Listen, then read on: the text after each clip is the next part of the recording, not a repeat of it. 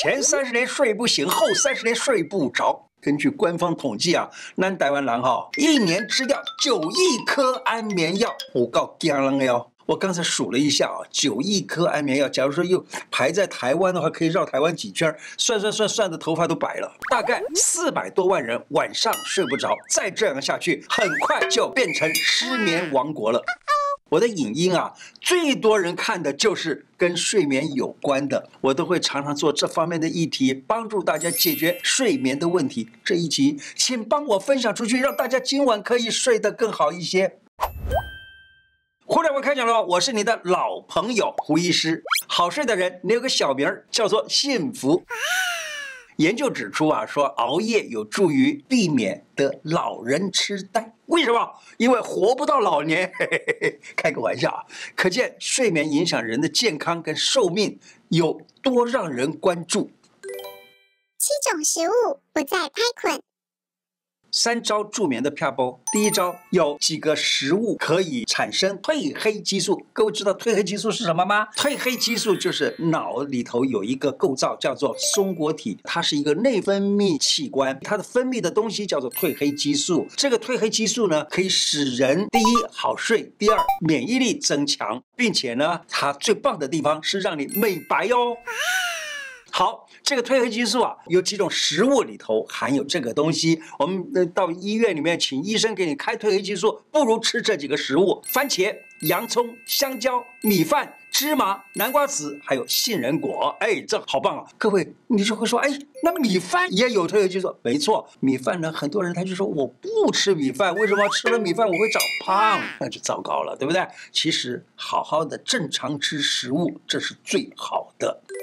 换季失眠，这一包放枕边助眠。第二招，防疫香包放枕头旁，也可以让你一夜好眠。曾经啊，我做了这个防疫香包。这个防疫香包呢，我一直都跟大家讲，又叫做避温香囊。它里头就是6味药：吴茱萸啊、柴胡啊、羌活、大黄、夯竹，还有细辛啊。它用量等份，就是说用10公克就都用10公克，用20公克就都用20公克，这样的意思啊。等份，然后呢，把它研成末，不管是粗末、细末都可以。然后放在一个布包里头来闻的话呢，可以避温，可以所谓的防疫。可是呢，我发现到用这个东西呢，拿到放在睡觉的枕头旁边的话，也可以让你好睡，并且你也可以做成小包放在口罩里头，这样子又防疫又好睡觉，嘿，太棒了！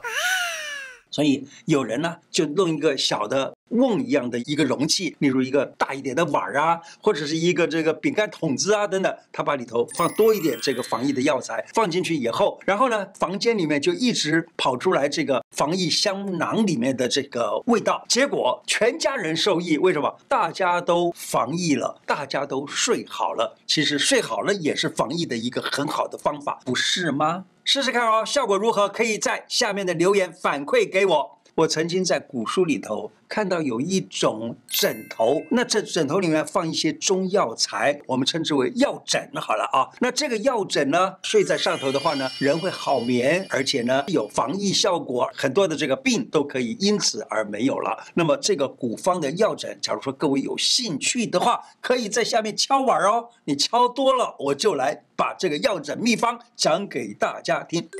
以花草茶增强抗菌保护力。现在全世界的疫情又开始紧张起来了，我想跟全球的粉丝来分享一个这样子的茶。那中央研究院啊，他做过研究，发现到紫苏、薄荷对于 COVID-19， 也就是这一次的疫情啊，有所帮助，可以让人躲过染疫。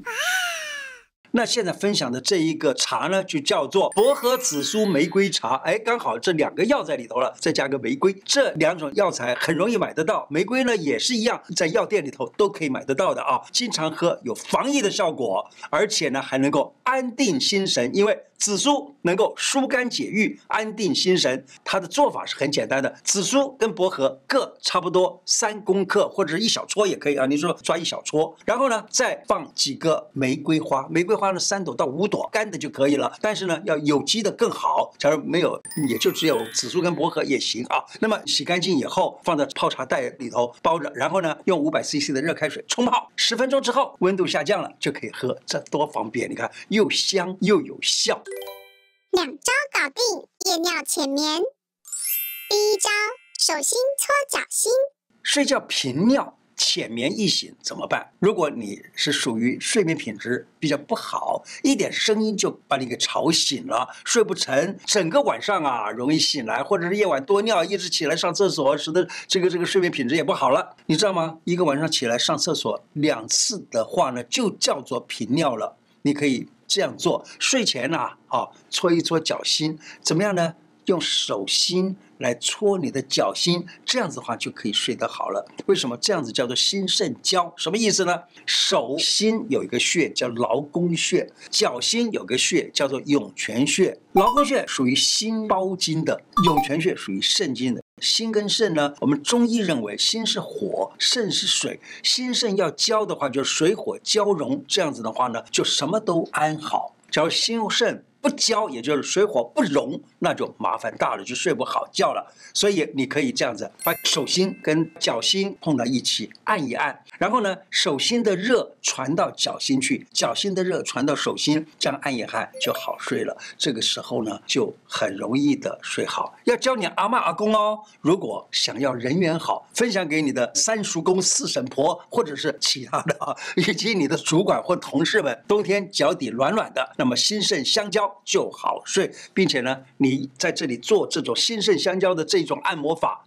那么你的脚呢，也就是盘起来的，因此呢，对你将来学习打坐也是很棒的哦。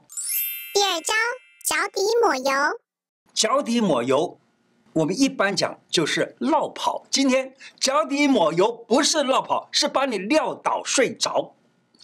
用橄榄油或者食用油都可以啊。我这个办公室里啊，有一位化妆师，他分享他的效果啊，他说这个脚底抹油这个效果很好。他不知道是在网络上还是在什么地方看到有这么一个方法，他就自己就这样试一试，他说很好，晚上都不用起来上厕所喽，一觉到天亮，你可以试试看，或者是跟你的家里的长辈分享，让他们也可以睡香香，一觉到天亮。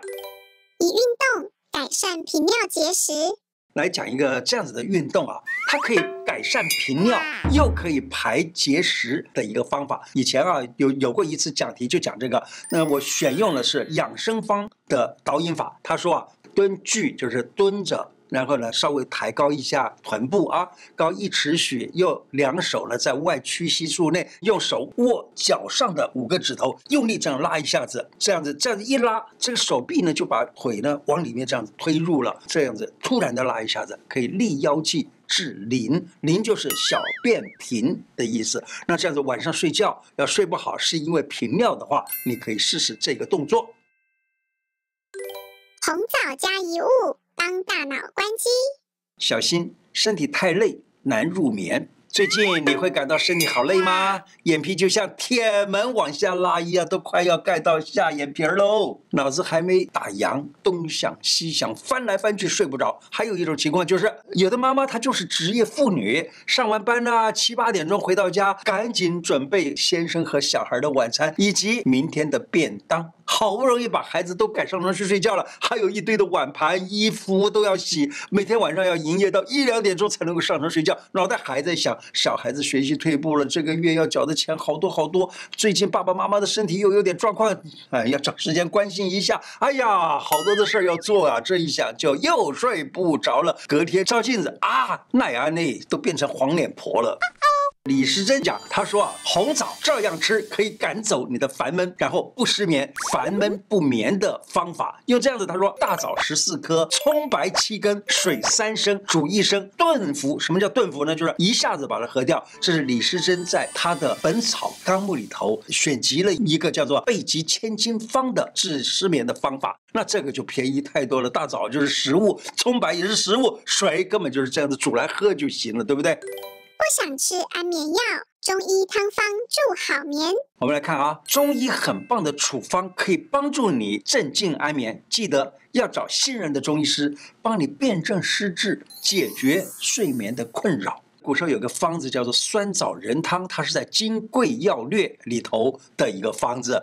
它这个方呢，就是酸枣仁汤，名字就叫酸枣仁汤，当然就是以酸枣仁为主。它是治疗所谓的虚劳虚烦不得眠。虚劳什么意思呢？就是劳动的比较多了，而甚至于虚了，变成慢性病了。然后呢，虚烦就是烦热啊，是虚而烦热的这种不眠，也或者说是就是思虑过多的，就能够宁心治疗胆虚烦心不得眠。这个是意思就是说哈，心这个地方呢，容易有动心的现象，都是由于胆怯所造成的。所以呢，古时候的《黄帝内经》里头讲，凡11官皆取决于胆也。说11官，也就是12经络里头11个经络都跟胆有关系。那这个酸枣仁呢，它是甘酸而润的，专补肝胆。其实肝胆呢，在后来的中医师呢都说，肝呢以泻为补，就是肝没有补的啊，但是呢它泻就是补，所以肝以泻为补。胡医师不失眠小技巧，你知道吗？我也有方法讲给大家听，因为我自己就是这样做的。当我睡觉的时候，怎么搞的？睡到12点了，1点了，怎么还没睡着啊？会不会有这样？我相信很多人都有，我也有啊。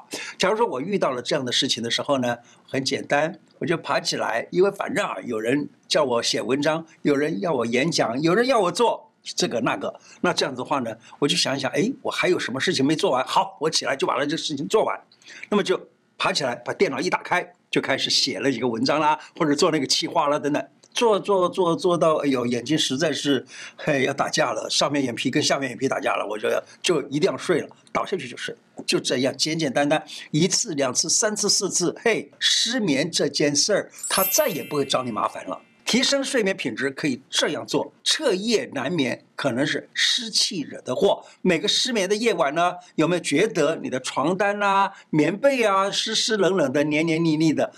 赶快放个除湿机除个湿吧，可能就是害到你失眠的元凶哦。冬天被窝温度太冷，身体需要时间适应，也会影响到入眠的时间。夏天太热也是，睡衣太紧或者穿得过于厚重，这样子呢都可以影响你的身体的血液循环，因此呢你就造成了失眠。那脚太冰太冷也会睡不着，可以怎么样呢？用热水泡个脚，也可以穿个袜子来保暖睡觉，还可以用个暖包或者是暖水袋啊，在睡前呢把它给放在你的被子的脚放的那个位置，让那个地方整个是温暖的，你的脚在那个地方也温暖了，这样子就很好了。今天的内容就说到这个地方，喜欢我的节目的话，请记得按订阅并且加小铃铛。另外，欢迎大家加入我的脸书、IG 跟Podcast 的频道，谢谢大家，拜拜。